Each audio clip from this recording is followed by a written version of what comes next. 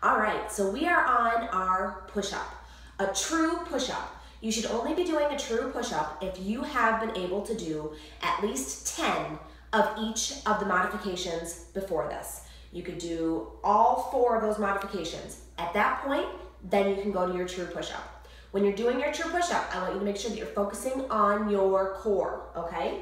So, when we start, again, you want your hands to be right underneath your shoulders and then bring them out just a little bit.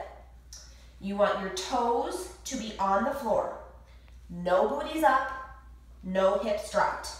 You are holding nice and tight at your plank, squeezing your core, squeezing your glutes.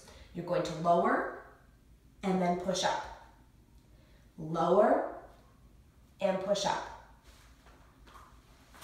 And that is our push-up.